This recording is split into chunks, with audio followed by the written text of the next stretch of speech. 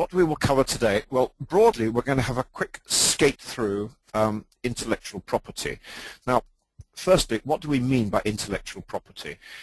Well, broadly, there are four basic types. Copyright, which is books, plays, etc., and translations.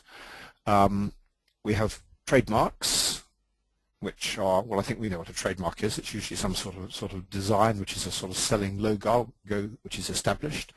Then we have patents. Now, a patent, a registered patent, is about an invention, some machine or something which does a job differently. It doesn't have to be better, doesn't have to be cheaper, but it has to be different. And it has to have commercial use. And then we have possibly the least known, which is design, registered design. And people do tend to get these mixed up, including professional broadcasters. And if any of you remember, 3 or 4 weeks ago, there was a report on the High Court case involving Apple and Samsung. Apple sued Samsung over what they alleged was an infringement of their registered design.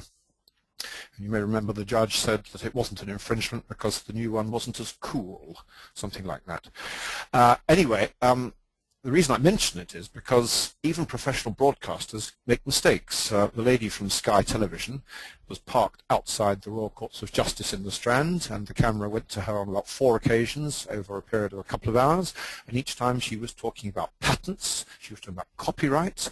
She mentioned design, but only in passing. And basically, she completely missed the point. I mean, she did not say that this was about an allegation of infringement of a registered design. That's what the whole thing was about, but totally missed by her. So anyway, then there's also infringement of these various rights, these property rights, and then there's passing off, and then we'll deal briefly with how copyright law affects translators.